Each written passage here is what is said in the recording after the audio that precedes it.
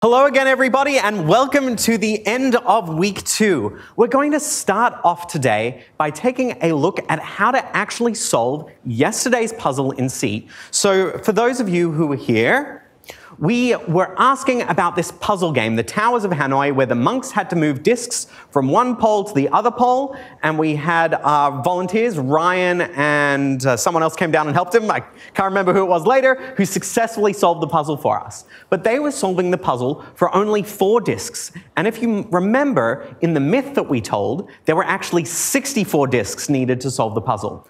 And so this gives rise to a question for us.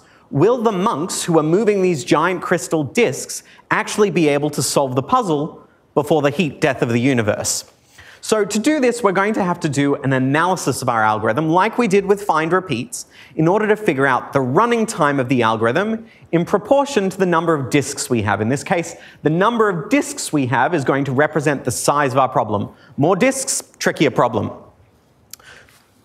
So let's start by actually coding this up in C and seeing how we would write a solution to this algorithm. So I'm going to start this one from scratch, and this will be the most complicated program you've seen so far, but it is deceptively simple in the number of lines it takes to write it. So here we go, and let's begin with our usual, and it's autofilling things that I don't want. Let's call this Hanoi.c. Call it Hanoi2.c because I already have a Hanoi.c.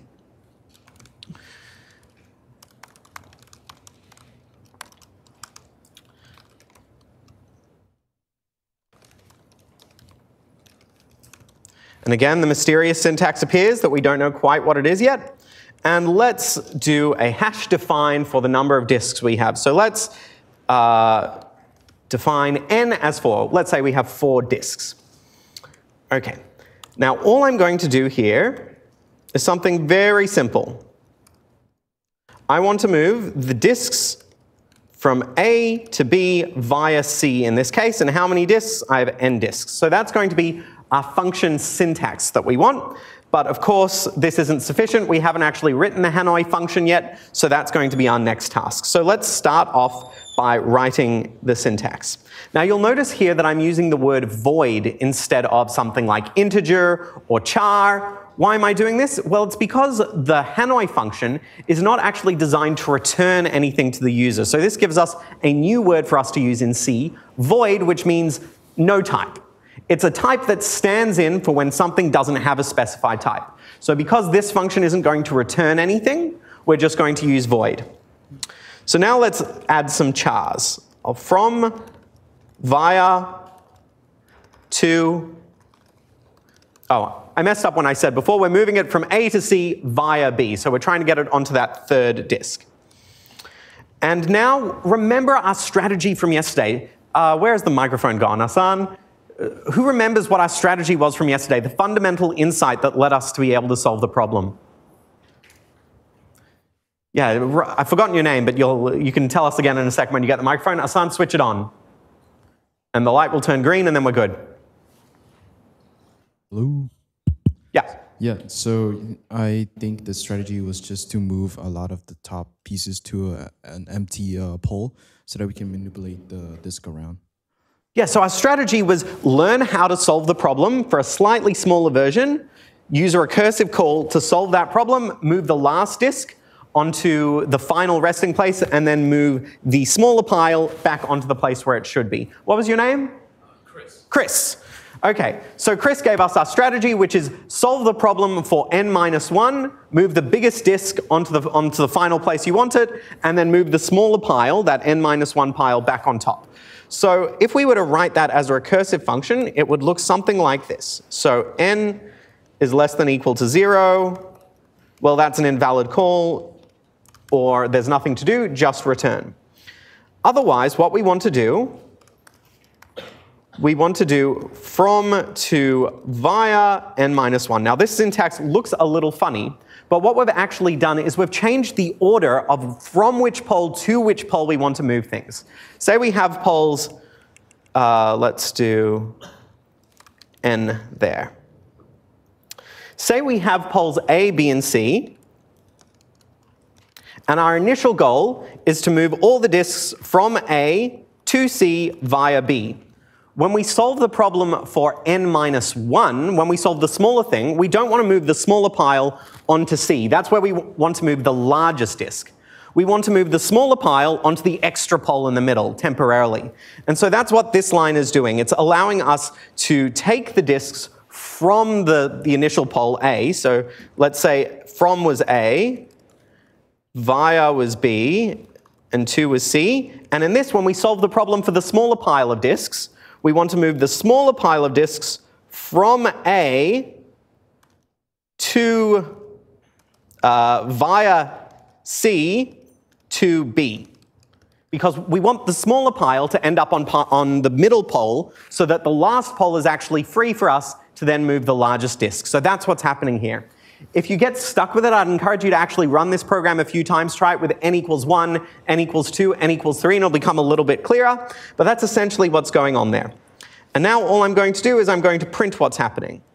For I=1, I have a loop. I is less than or equal to n, I++. So printf, I'm just going to print some spaces. And then printf. So the reason I'm using chars is just for us to be able to see where the disks are being moved.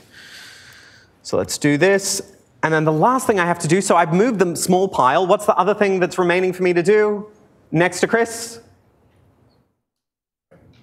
Person next to Chris. So if I manage to move the disks from the smaller pile, what's the look for? If I've managed to move the disks from the smaller pile of disks into the middle pile, what's the other thing I have to do? There are two other things I have to do to solve the problem. So if I have 4 disks, I move 3 disks to the middle. What do I have to do after that? Move the 2 disks. Move the other 2 disks. So I only have 1 disk. So if I have 4, I've moved the 3 pile. I have the bottom disk. What do I do with the bottom disk?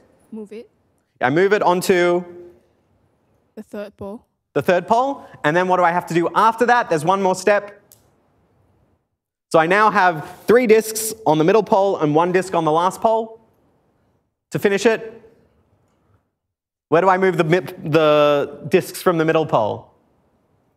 Onto the 3rd pole. Yeah, onto the last pole. So that's all we have to do. So let's actually write that in code.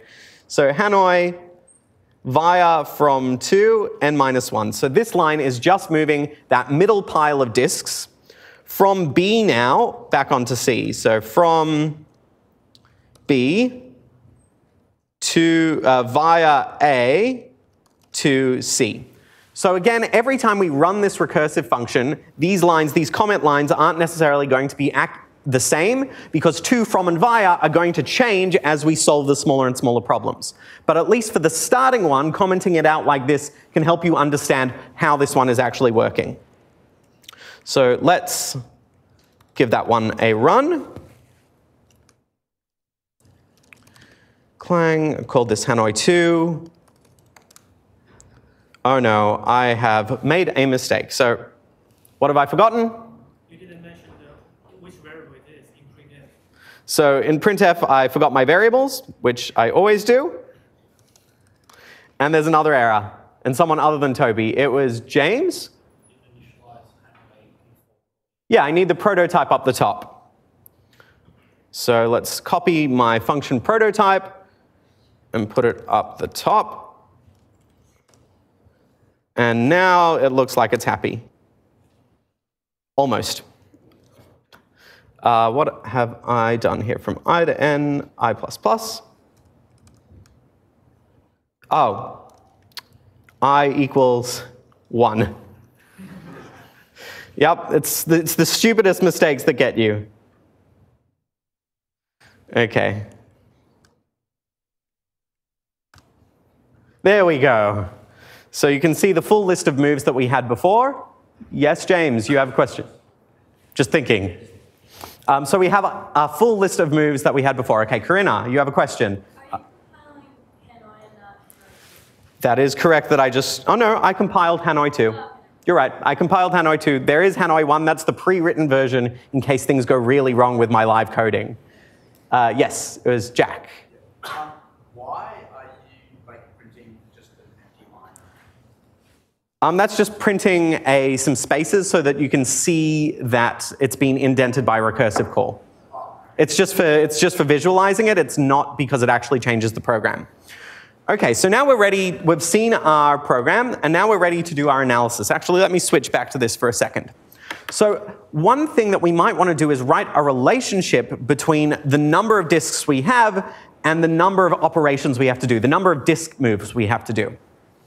So let's look inside our Hanoi function, and we see that we have to solve the problem for n-1. So however many disks we move for n-1, we've got to do it once here, and then we've got to move n-1 disks another time there. And beyond that, Corinna, how many extra disks did I have to move on top of that? So I moved the small pile, and on top of that I move... You had 3, but I was just moving that one biggest disk. So I moved the 2 small piles, however many moves that takes, plus the 1 big move. So let's write that out as a relationship. So to solve a puzzle for n disks, it's going to take as many steps as it takes to solve n-1 disks twice, because we're going to move that small pile twice, and then we're going to move the largest disk on top of that. So this gives us a relationship, and I will probably post the derivation for you online, but with a tiny bit of algebra, we can solve this recurrence relation to get the following outcome. We get 2 to the n-1. Now, if you remember our big O graphs, we had our linear, we had our programs that run in linear time, which was nice. We have our programs that run in log time, or n on 2. Those were also nice. This is running in 2 to the n. That's really, really, really big. 2 to the n grows fast. How fast? Well, let's say we have 2 disks. This is only going to take us 3 steps to actually complete the puzzle. If we have 4 disks, it's going to take 15, 16, whoa, this is growing fast. It's 16 disks. It's already up to 65,000. And by the time we get to 32, this is 2 to the 32, so we have 2 billion steps already. And how many disks did the monks have? We said they had 64 disks. So that is 584 billion years to move all the disks from one place to the other, assuming 1 disk a second. My computer is a little bit faster than the monks who have to physically pick them up. It does about, we said, 2 to the 10 operations per second. So 2 to the 64 divided by 2 to the 10, that's 2 to the 54 seconds for my computer to solve this problem, which is 570 million years. So my computer probably isn't going to be able to solve the problem for n equals 64 either. So poor monks, but lucky world. It looks like we're going to survive another day. So now we're going to talk about another concept in C, and then we'll get into our fun demos for the day. So this is scope. And essentially the idea here is that C wants to restrict your ability to mess with other parts of your own program unnecessarily. When I say mess with other parts of your program, typically that means variables. So if you've defined a variable in one function, you don't want that function to automatically be able to mess with the variables inside another function. And so the authors of the C programming language came up with some helpful rules that our compiler interprets to hide variables from different parts of the program. And let's do a couple of demos on that, and then we'll see both what powers it gives us, but also what challenges it creates. We essentially have 2 or 3 different scopes that you will probably care about significantly in the course. The first of these is global scope. This is a variable that's visible to any function in the whole program within your C file. So if you declare a global variable that's outside of any other function, that variable will be visible to all the other functions and inside those functions.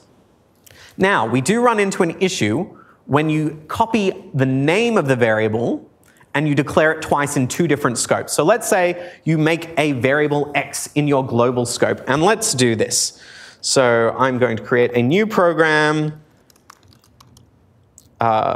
standard io.h, void main. So by setting void main here, what I've actually said is my main function isn't going to return a value back to the shell. Probably not a great idea, so let's put it back to int. It's just a bad habit. Okay, return 0, and I'm going to declare a global variable. So let's call this x, and I'm going to set it equal to 3. Now, you can't run large amounts of code outside, let's call this global1.c. Now, you can't actually run significant amounts of code in this global scope. All you can really do is declare variables, but C actually will allow you to declare a variable like this and set its value, even though technically this isn't really part of the program's running code. The reason is because when the compiler runs and creates our program, it's actually able to resolve that line without doing any significant calculations. That's a very simple one, and so it just puts the number 3 and stores it in the program, and we'll talk more about this soon. So now if I go printf %d x and give this a run,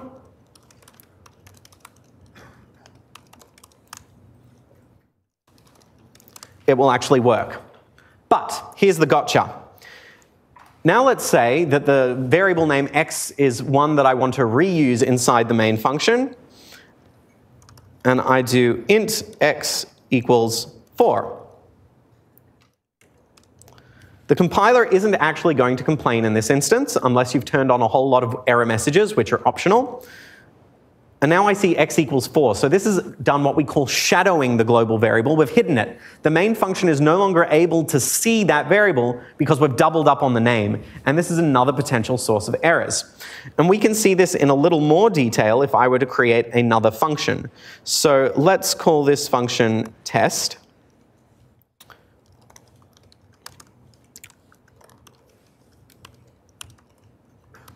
And we'll get it to print x. Oh, non-void function, there we go. Return 0. Really, let's make this one a void function because it's not going to do anything interesting. So let's just return, and then I'm going to run my test function. And as always, I have to remember to include the prototype. So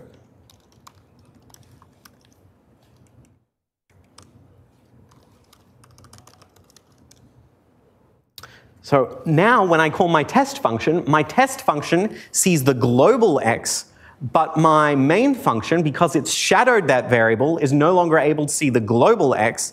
Instead, it sees the local x. And if I want to be really nasty, now let's do something like this. Let's print x here. And this program's actually still going to run. Instead of x++, let's make that x equals 7. There we go.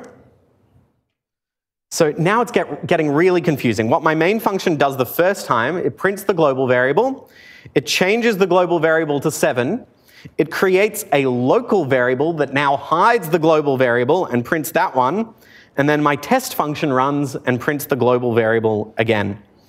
And so now, as a result, the global variable is set to 7, like my main function did. But when my main function changes the local variable, we now see the local variable when we print it inside of main. So this gets tricky very, very quickly. Yes? What happens if you go like x is equal to 8 underneath? Under here? Yeah. So let's try that. Do we expect anything to change? Okay, hands up if you think things will change. Hands on heads if nothing will change. Okay, we see roughly an even split. Okay, let's see. Same result as before. And the reason is because test is printing the global variable, not the local variable. Because inside test, there's no declaration, there's no variable declaration which shadows the x. So it's the global x that's actually running. So let's look at a couple of pre-prepared demos now.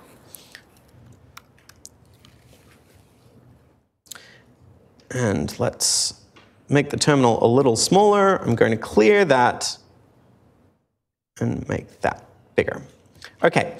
So I have a function func. It takes in a variable x, and I have two variables here, x and z.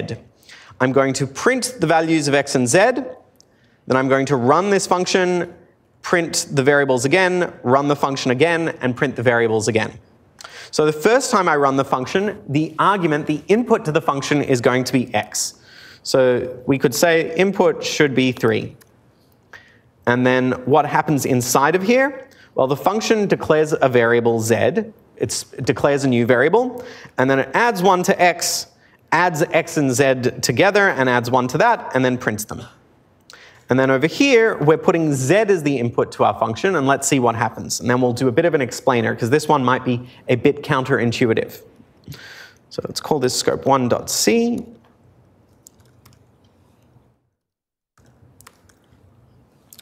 Okay, now we've got some explaining to do. So let's go line by line. When we reach our print the first time, we get x, we have input x and z as 3 and 5 respectively. So that matches up what we'd expect to see. Now func runs. Func's over here. The input should have been 3, so x would be 3. So we can do 3 plus 1, it should be 4, and z is z 5 or is z 7? Now we've got this interesting question, because in our main function here, z is 5, but inside our func, we've declared another variable z. Now this is not like our global variable. Let's do an example now where I declare z like this. Actually, no, let's still scrap that. We're going to stick with the code as is. In my main function, z is 5, but I've created a new variable inside func. Now, one thing that we have to know is when a variable is not global, it only exists inside the function within which it was declared. So z, before this line runs, if this line runs, if I comment out these lines, it's as if z does not exist from the perspective of func. So if you were to run this line, z equals x plus z plus 1, you can already see I get a squiggly line under z, because the func function doesn't know what z is. Z has only been declared inside the main function. This was different when we used a global variable. A global variable was visible globally. It was visible everywhere. But our local variables, our variables inside the functions, are not. So when we run this line, we've created a new variable called z that's not the same as the other z. You can imagine it's a separate box somewhere in the computer's memory, and now that's the one we're modifying. So we would expect to see 4 plus 7 plus 1, which is 12. Now we go back to our main function, and we print x and z. Now remember, this was a different z. That's why it's happening when we still get z equals to 5, even though on the previous line z is equal to 12. They're actually separate boxes in the computer's memory. They're separate locations. They're in separate scopes. And so what we did to the z inside func doesn't actually affect the z inside main. So if we print over here, we get 3 and 5 again. And now let's run func, only this time we're passing in z as the input. Now let's look very carefully at our func over here. Func takes in one input, and in this case we're calling the input x at the point in time in which it's gone into the function. Before it's gone into the function, it might have a different name somewhere else inside the program, but as soon as we copy it into the function, its name has changed inside that function for the purposes of that function. So when we say func z over here, it's using the z from main, so input is 5. But as soon as we end up in here, that value 5 is now inside a variable called x, because that's what we've told the compiler we want to label the input.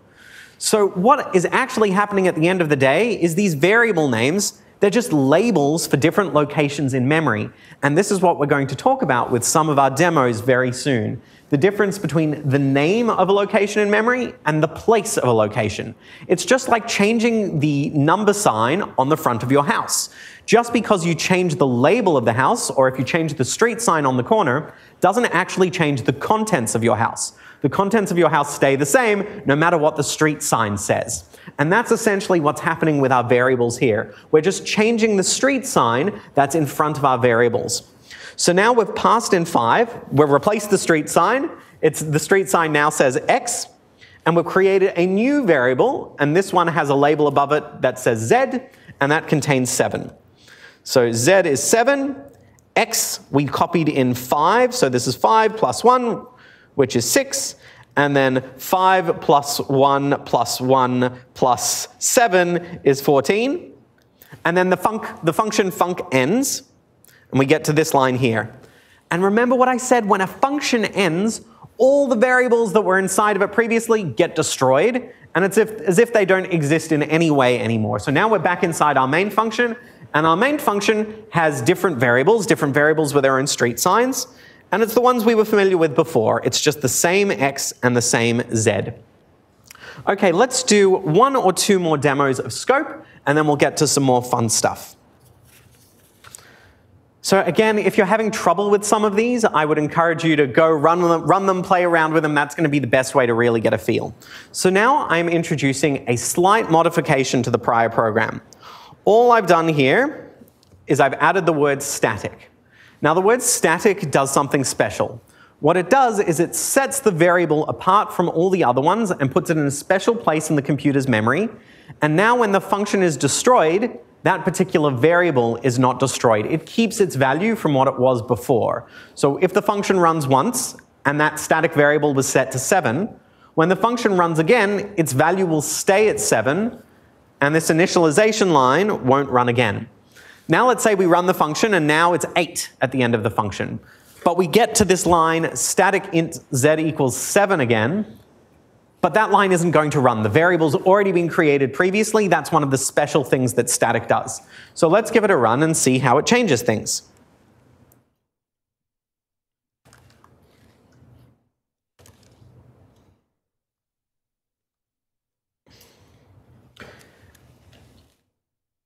Oh, scope 3. So now we can see that x is 3 and z is 5 as long as we are in our main function. Why? Because the main function still has its variables that are scoped specially to main. Nothing inside of func can change the values inside of main. However, our value z over here, which we're printing out x and z here, is actually being changed each time. So z, when this function ran for the second time, instead of starting off as 7, started off as 12, because that's what it was at the end of the prior run of func. And do we want to do one more scope demo? Maybe, let's see. No. I think that is probably enough on scope, with one exception. So I need a volunteer, someone who hasn't volunteered previously. Yes, you, who's looking around. You did too much looking circumspect, so now you're forced to come down to the front. Can we have a round of applause? And the microphones are on. Yep, you need to come down. What's your name? Linda. Linda is our scientist for today. Okay. And here I have some chemicals for you. Take hold of that one. So this is actually a compilation of students from past years who've taken FOA. These are their tears, and this is their sweat. It doesn't look quite like sweat, but I'm not going to say the other thing it could be. Okay, so let's hold them up for everyone. Okay, here are our variables. What do you want to call this variable? Red. Red. And what do you want to call this variable? Green. Green? That is going to get very, very confusing very fast. Let's call them X and Y. So let's see, do I have a marker or anything? We're just going to remember for the time that this is X and this is Y. So what I want you to do, you're a very experienced chemist, right? No. Have you taken any chemistry? Sort of. Sort of, at uni? No. Okay, so I think this will be fun for us then. If there is an emergency spill, don't worry, I've got 000 on speed dial. I told them in advance we may lose a student today. So what I want you to do is to swap the contents of X into Y, and I want the contents of Y to be in X. How do I do that? I mean, you're the chemist. Anyone want to help? Hassan, nah, not happening. You have a water bottle. I have a water bottle? Sophie, what's your suggestion? Oh, Sophie's been spying on me. So she knows that I indeed have another variable under the lectern. Okay, so, sorry, I missed your name again. Linda. It was Linda. Linda, do you think we can solve the problem now? Probably. Probably, okay. So X, Y, and let's call this Z.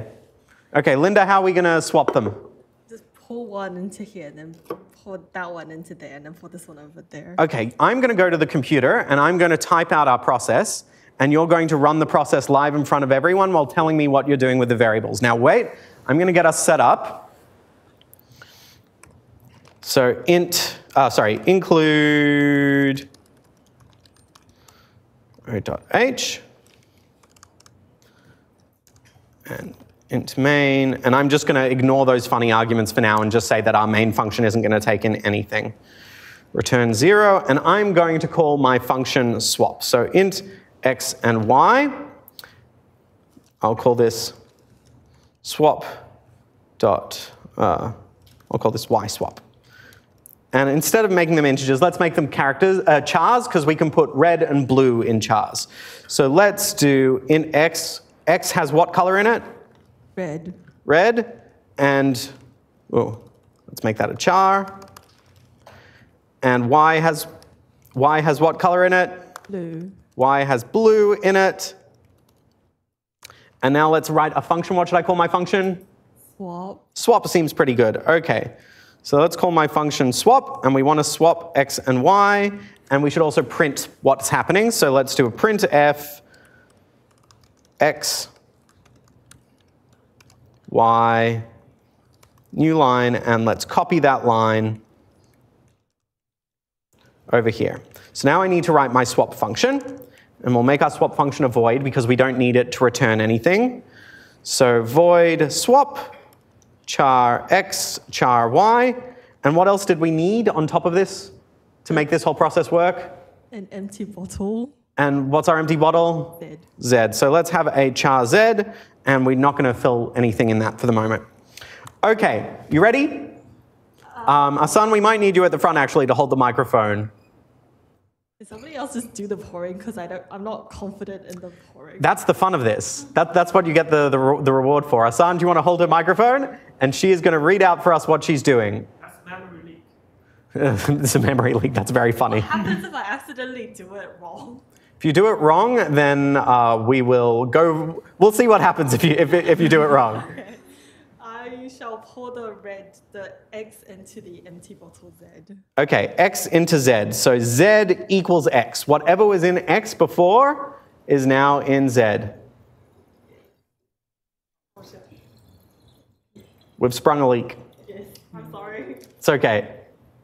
It's fine, we can collect more sweat and stuff. Asan, you're going to have to hold the microphone a little closer. And then I think I'm pouring the blue into the egg. Wait, it wasn't blue. What variable was that? Y. Y? Y is being poured into? X. So x is getting whatever was in y before.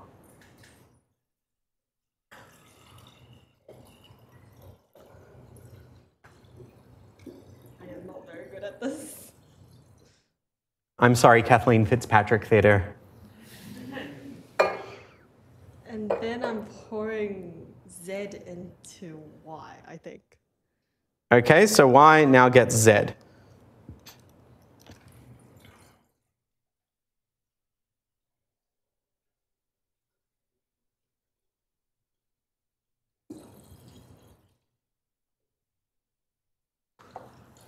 There we go.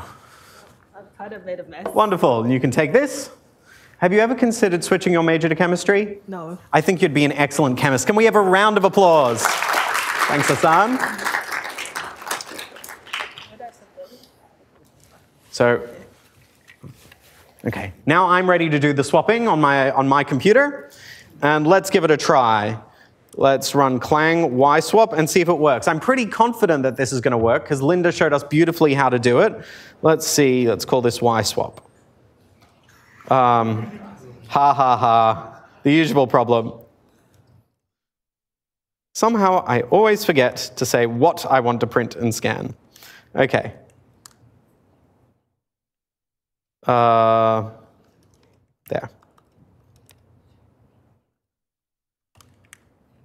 That was silly. Okay, there we go. Now let's run y swap. Uh-oh, that's not good. Does anyone know what's going on? Okay, Toby, you will get a chance later.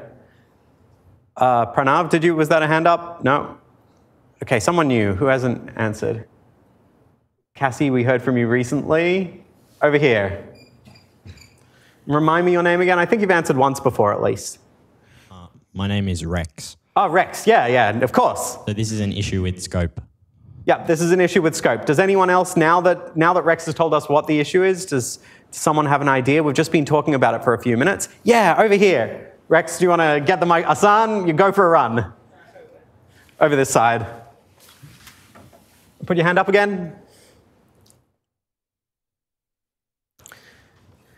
Okay, explain really loudly with the microphone close what's going on for everyone to hear. I think the print, the second print. Hold the microphone really close and yell. I think the second print. That's not going to work.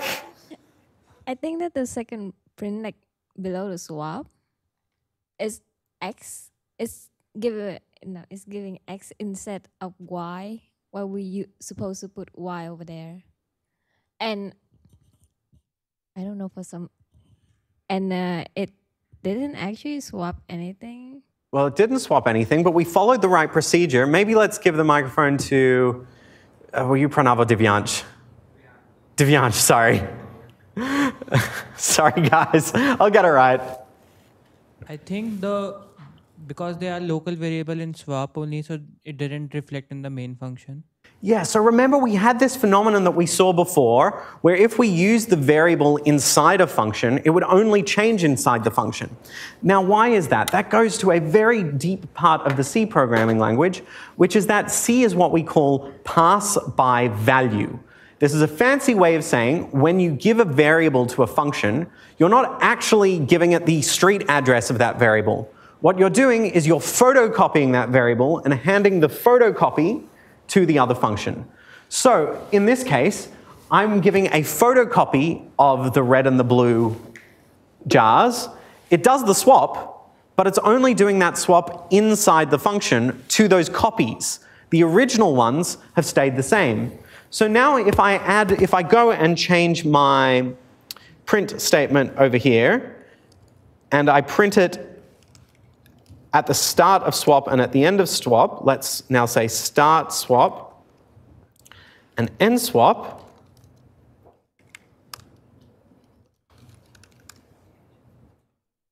We can actually see that the swap function is working. It is swapping those variables, but it's actually swapping copies of those variables that have been made inside the swap function. So when we go back to our main, our original jars haven't been affected. So this gives us a bit of a puzzle and a bit of a problem, because we probably are going to want to swap things. I mean, if this was all you could do with C, and that was it, game over for us, we're pretty limited. So this is where we're going to need to introduce some very heavy new conceptual material. Now, I will give you a warning and say that this material that's going to follow is some of the more challenging material in the class, so don't worry if you don't get it immediately. So before we get onto that, I want to give you one little extra bonus piece that we're going to start doing every week from now on. So at the start of every week, from here on, I'm going to present to us one figure from the history of computer science. So you can breathe easy again. We're not going to touch the dreaded memory just yet. This is Ada Lovelace. August Ada King, Countess of Lovelace was her full title, and she was one of the progenitors of the computer in the first place. Now, while she didn't actually have a modern digital computer, along with Charles Babbage, she envisioned the idea of a calculating machine. She is also considered to be the mother of algorithms because she created what we consider to be the first ever algorithm. And in fact, there is a programming language named after her, Ada. So from now on, at the start of every week, we're going to see someone new and exciting and hopefully use that as a way to launch into some of our discussions. And along with that theme, there is another figure who I also want to introduce us to. So this is Lynn Conway. She was born in 1938, and she is one of the most prominent transgender computer scientists. She was responsible for developing the Very Large Scale Integrated Microchip Design, or VLSI. And the basic idea here is that a modern computer has lots and lots of different components, and if you have to wire them all up separately, your components are going to work together pretty slowly because every time a signal goes from one part to the other of the computer, it has to traverse these long wires. So one of the things that Lynn Conway came up with was this notion of building onto a single piece of silicon all the different components that might have to talk to each other.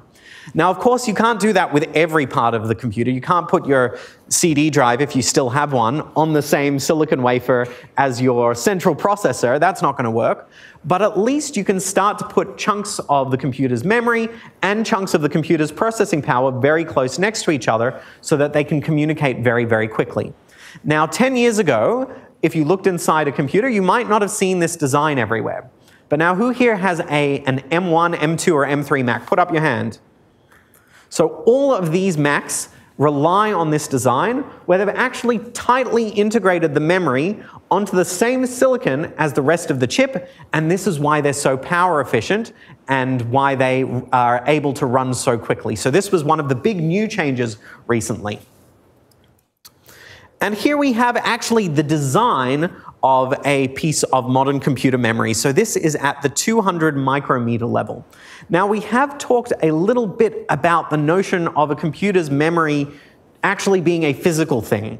It's, at the end of the day, recording the physical state of some atoms inside some physical circuitry, whether they're magnetized or whether they're demagnetized, whether they produce an electric field or whether they don't produce an electric field.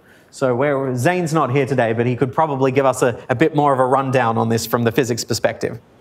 But from the perspective of a programmer, we really don't want to be thinking about this all the time. If you have to figure out where exactly in the computer's memory the particular thing you're looking for and give it the physical location, okay, it's at centimeter 4, micrometer 35, nanometer 2, it's not going to be very useful. So instead what we want to do is we want to treat our system's memory like a contiguous block. What this means is we start at location 0 and end at location, well, however much memory we have. So if we have 2 to the 32 bits, our addresses, our locations in the computer's memory, our street addresses, will go all the way from 0 to 2 to the 32, such that each one of those locations maps to one possible value that the computer can hold. And so now we're starting to get somewhere. Now we need to establish a link between our computers, between our variables and the addresses, the locations in the computer's memory, and then we can rely on the actual circuitry of the computer to convert those addresses down to the actual physical locations. So at some point you can imagine a small, like a chipmunk gets the address from the program and says, set this variable to 1. The chipmunk looks in and flips through its pages. It says, oh, X is stored at this location. It's stored at 9 Main Street, so it goes along. Here's 9. Okay, I'm going to flip that bit to 1, and flips the bit. Goes back. The next line in the program comes up, set Z to 14. So the chipmunk goes, oh, Z is at location 27. Okay, goes, flips the bits that it needs to set Z to 17, and then goes back. So this chipmunk model is something that we can represent without having to think about the actual chipmunk. Asan is sad, he likes the chipmunk. So in essence, when we're programming, we can forget this because of the power of abstraction again, that the programming of the actual hardware allows us to abstract away, and that our compiler allows us to abstract away from even thinking about the addresses most of the time. We just use variable names, and then those names get converted to addresses, and then those addresses get converted to physical locations. So now we have a representation that will look kind of familiar to you. It's of boxes in which we can fit different data. So the operating system is also going to tell us where out of all the boxes it's permissible for us to put data and where it's impermissible. Now, why might we want to do this? Why is the operating system caring about which of these boxes we put stuff in? And Asan, do you still have the microphone? Yeah. Jai, do you want to answer this one? So we have all these boxes in which memory could possibly be stored, in which our program could possibly touch, right? All the way from 0 to the 32. But the operating system is going to say, actually, no, your program is only going to be allowed to touch boxes 10 to 35. Why is this an important thing for the operating system to do? Take a guess. Doesn't matter if you're wrong. Save the memory. To save memory? So tell us a bit more about this. That's one good idea. Who are we saving memory for or from? So I'll give you a hint. Let's say I have my program, Awesome Program 1, and I'm also running Google Chrome at the same time.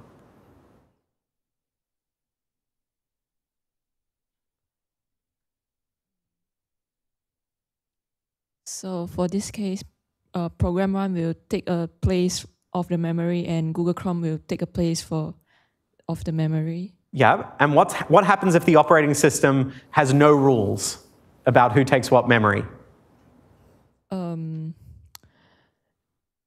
The computer might not function if there's too much of program. Yeah, so one program might monopolize all the memory in the computer. So Google Chrome would say, I am so awesome, I have 50 tabs, I've got BBC News, I've got Farrago, I've got the Melbourne Uni website, I've got the LMS, and then my awesome program 1, which is meant to calculate a cure for cancer, never runs. It just didn't get the memory. Google Chrome stole it all. Now, on the other hand, let's say that you have my super secret program 1, which has the nuclear launch codes for Australia's fleet of nuclear submarines. I see some smirks there at least. So the launch codes are stored in my super secret program, and yet Google Chrome is running on the side. If the operating system is not setting any rules about who can touch what memory, when you visit that cute TikTok video, then TikTok's website could read those nuclear launch codes, which is probably something we don't want. Likewise, we probably don't want the secret nuclear launch program that you're for some reason running on your TikTok computer to be able to see the embarrassing TikTok videos that you're running. That might embarrass you in front of your employer who's trusting you with these very top secret codes. So at the end of the day, this operating system's role is very, very important. And what happens if your program tries to touch a location that it's not allowed to, that it's not meant to have access to, or that's beyond the memory that's been allocated to it? Segfault. You will see this word soon in your programs and you will come to hate it. It is a sign that you are touching memory that you are not allowed to. And as we are about to give you more powerful tools to mess with your computer's memory, you will get it wrong sometimes. And when you get it wrong, you will get a segfault. Now, the other thing that can happen, even if you're touching memory that you are allowed to touch, but it's memory that logically doesn't make sense for you to touch, you can start messing with variables inside your own program and mess them up. So just because the operating system is stopping two programs from messing with each other doesn't mean it's going to stop your own program from messing with itself in a bad way. So as we start to give you these tools to choose which locations in memory you're actually going to be modifying, this is the other thing that can cause your program to exhibit behavior that's unexpected, is if you have tampered with memory and you weren't meant to tamper with it. So modern operating systems also don't let you use address 0. 0 is reserved for null, for the null pointer. And we're going to start using this word pointer to talk about a variable that refers to a specific location, a specific address in the computer's memory. And why do we need to save the 0? Well, we need to know when the variable is empty, when it's not pointing to anything. And so the operating system and the compiler just say, okay, we're going to save memory address 0 for just an indicator that we are not referring to anything at all. Now, the last thing I want to show you today is a preview of where we are going. So now that we know that the computer and the operating system conspire to divide up memory, how do they actually divide up memory? Well, they create what are called segments. These are areas of the computer's address space, that set of addresses from 0 to 2 to the 32 or 2 to the 64 or whatever you have, and they reserve different parts of this space for different types of things. So for example, from 1 gigabyte might be reserved for information for the operating system. Now, this is not hard disk space, this is inside your computer's temporary memory, so where you'd store variables. So it's going to reserve some of that space just for the operating system to manage things at all times. So that might be from address 0xFFFF all the way to address 0 0xC0000. Now, when I say 0x, that's just saying what I'm actually talking about here is base 16. We could write these numbers in base 10 as decimal numbers, but because addresses get really large, it's just going to be more space efficient if along with the numbers 0 to 9, we also use the letters A to F as part of our digits. So we go 1, 2, 3, 4, 5, 6, 7, 8, 9, A, B, C, D, E, F, 1, 0, 1, 1, 1, 2, 1, 3, 1, 4, 1, 5, 1, 6, 1, 7, 1, 8, 1, 9, 1, A, 1, B, 1, C, 1, D, 1, E, 1, F. And that just allows us to represent more in those two digits than in those two characters than we did if we were just using the digits 0 to 9. So that's the top part of the memory, is perhaps that part saved for the operating system. And what I'm going to leave you with today is, so far all we've done, all the variables we've created reside in this area called the stack. And this is going to be a size of memory that the operating system expands as you need more of it, up to a certain limit. Next week, we'll talk about how to actually determine the location of an individual variable within the stack and how to start manipulating things. And with that, please have a wonderful weekend, and I'll see you for one more week before I go overseas. Thank you, everyone.